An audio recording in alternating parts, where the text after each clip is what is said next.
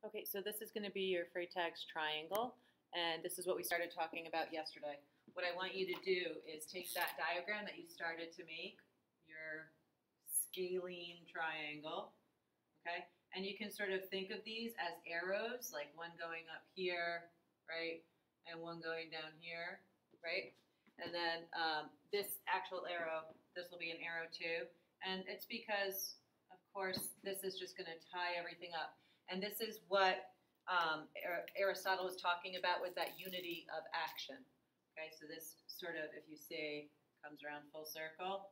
Oh, you see that there? Okay, so now the beginning is going to include the beginning, right? This is our incentive moment, right?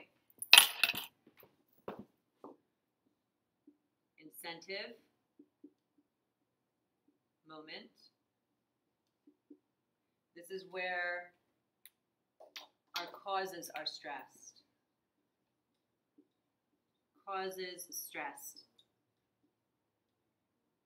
right? Because we're stressing the causes, because what happens with the cause? You get an effect, and that's going to launch us into the action, okay? So that's our beginning. Our complication is going to become the problem that needs to be solved, right? Also called the rising action.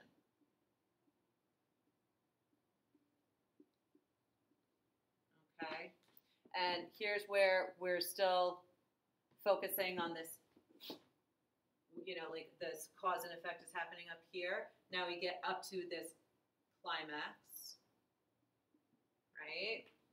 And in here in this climax, this is where we have both the causes and the effects stressed, okay? This is where we're going to have the peripeteia, that reversal of fortune.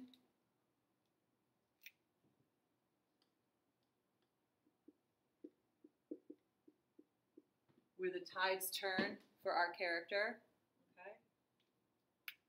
Climax we can also think of as the middle, right? Beginning, middle, end.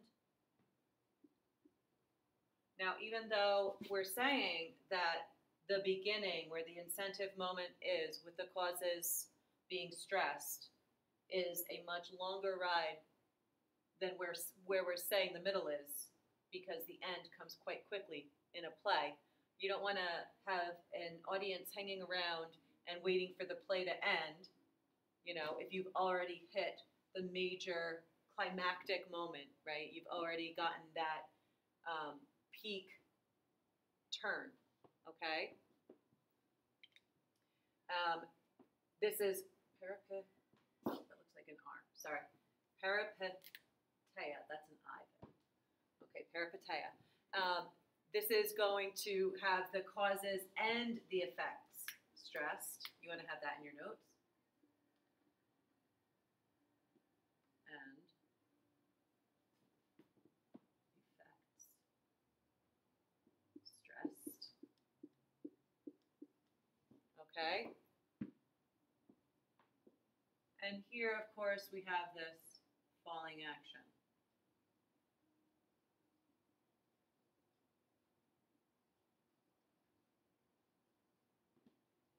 Okay. And as we're having that falling action and we're having that sort of clarity that comes with seeing that turn and riding that motion going down, that's the moment of realization. That's the anagnorisis of the protagonist. So in here, this, like we said in our notes, our peripeteia is going to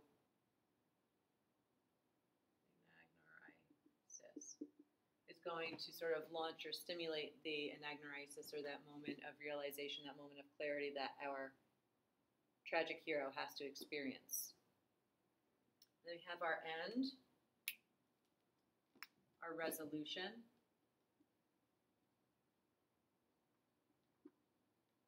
Okay, and our resolution, Our causes are stressed, right? Because of the anagnorisis of the main character. This moment of realization, right, makes the character go, oh, yeah, I get that now. Oh, you ever have something become very clear when you finally think about it and you see the outcome of something and then you look back and you go, oh, that's why that guy said that thing to the other character. Oh, that's why this happened and that happened. It's like a Quentin Tarantino movie. All of a sudden everything becomes clear. And you almost want to go back and watch it again. Which is why people go to Greek theater. Which is why people in Greece went to the theater in the first place, is because it was helping us to see things in hindsight with the clarity, with the dramatization, with all of the pieces that make drama, that make tragedy what it is. It helps us to see things more clearly. I know there were a lot of jokes in the new year because it was 2020 and hindsight's 2020. Well, this is a really good time to be doing this play because we're going to see how a tragic hero like Oedipus comes full circle and realizes, this arrow going back, realizes, everything that had brought him to this tragic downfall. Okay? So this is Freytag's triangle.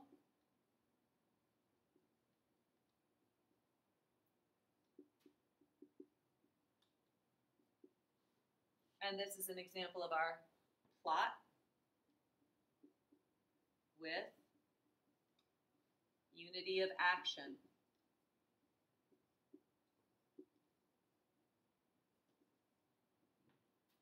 Any questions? I'm just kidding, I'm not there. But Ms. Robertson is, so if you guys have any questions, please direct them to Ms. Robertson. Have a great day.